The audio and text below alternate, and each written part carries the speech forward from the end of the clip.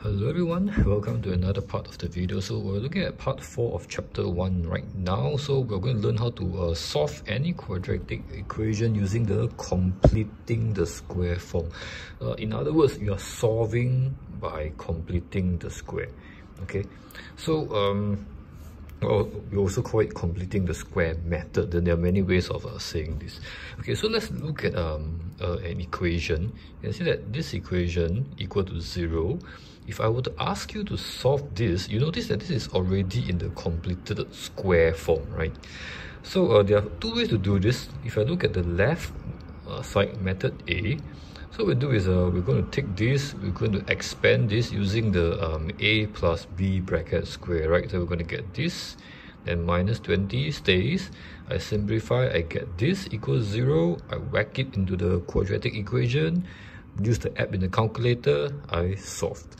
Okay, so this is one way of doing it. Generally, most people will do it this way. However, if you look at method B, there's a better way of doing this, especially when they already give it to you in this form, with a bracket square. This is called completed square form.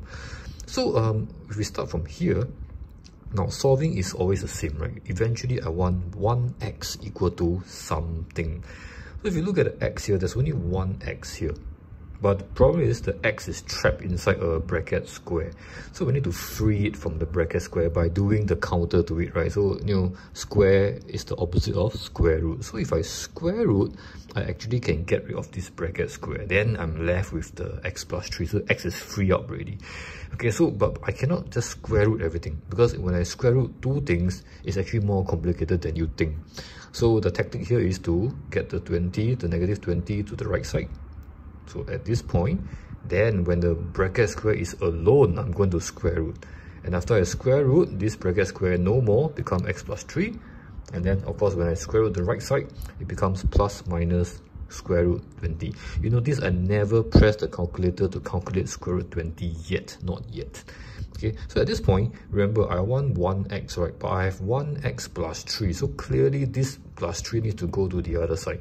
That's why you see that the next step will be 1x, and this 3 goes to the other side, becomes minus 3, minus 3. So why are there two answers? Because if you square root, there's two answers. It's plus, minus. So it's positive square root 20 and negative square root 20. That's why you see that the answer is positive square root 20 minus 3 and negative square root 20 also minus 3.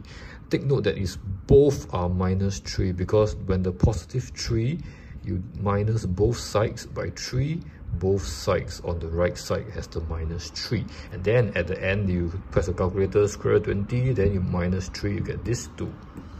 Okay, so on the right side here, this is what we call solving by completing the square.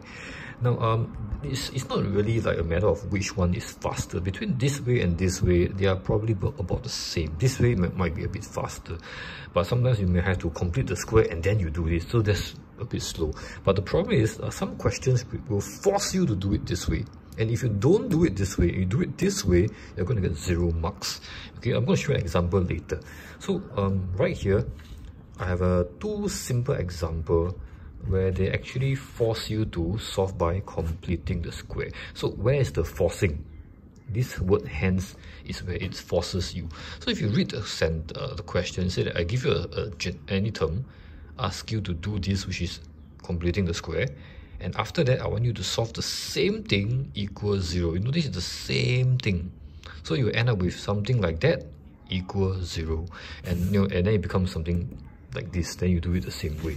So you can watch this QR code to see how it is done, and then you can practice some more using here. Okay, so this one should be easy, but I want to show an example before we go off. A difficult example where they force you in a not very obvious way to solve by completing the square. So let's look at this question. They ask you what must you add to this to obtain a perfect square. So this is quite standard by now. You should know, at this point, you should know that this is the coefficient of x, which is negative 7/5, divided by 2, then you bracket square. So that's why it's here, see? Negative 7/5 divided by 2, then the whole thing bracket square, which is this one. So this is the answer. You must add this.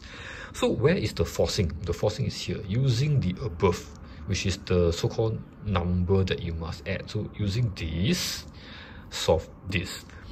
And this is not very obvious, right? So you see, I need to solve this, so I need to start here. That's why I see my working starts here, exactly here. And then how do I use this? Okay, so in order to use this, you need to have this, right? So this x squared minus 7 over 5x needs to appear. So I start from here. My thinking is, okay, I need to make this appear when I start here. So this is very AMS. So when we do such things, we need to make sure this x squared appears. We always aim for the highest power. We match the highest power, the rest will fix itself. So if you look at the x squared here, is negative 2 over 3x squared.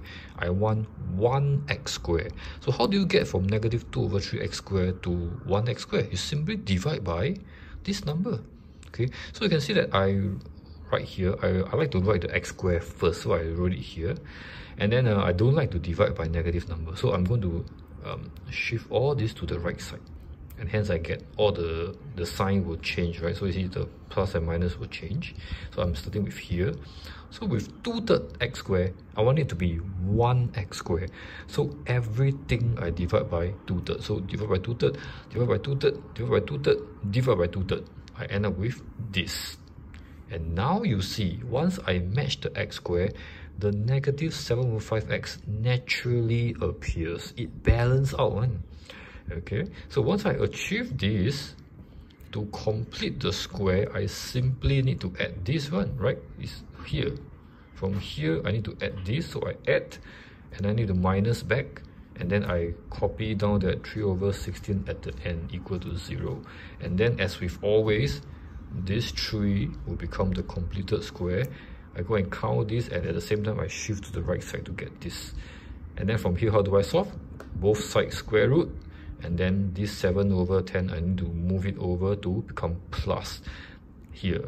So it's plus minus, then plus 7 over 10, and then you go and calculate and leave it in fraction. So how do you leave it in fraction? In this case, it happens that 121 is a perfect square. It's actually, if I'm not wrong, 11 square.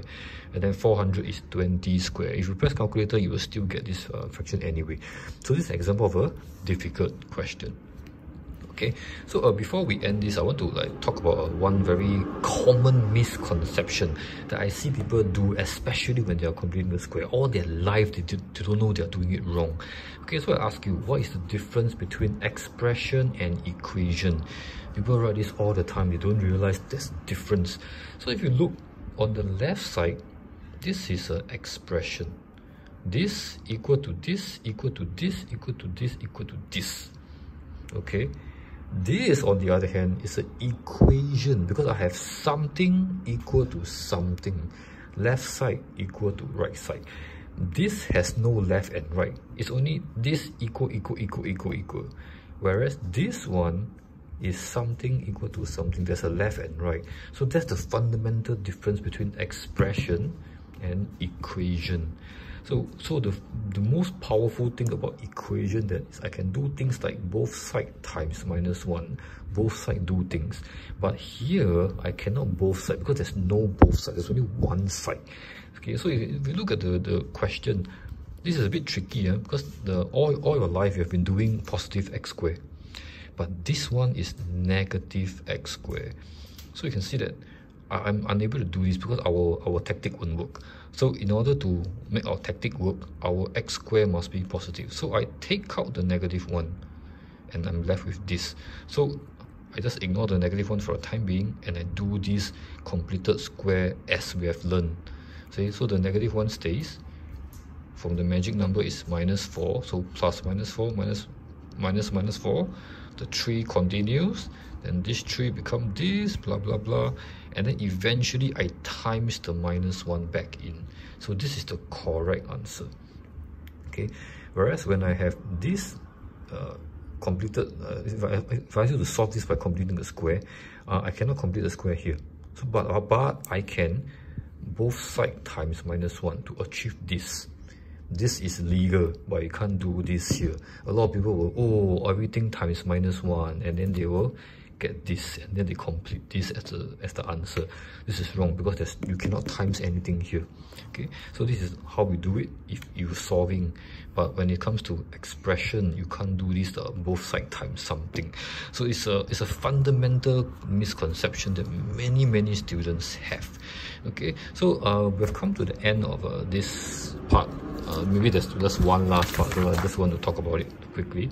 This is the last part. You don't need to know this, but this QR code actually show you how you actually obtain this quadratic equation. It actually comes from completing the square. It's pretty interesting. You don't need to know this for exam's sake, but for information, this is a good piece of info to know. Okay, so hope you learned something. Thank you and bye-bye.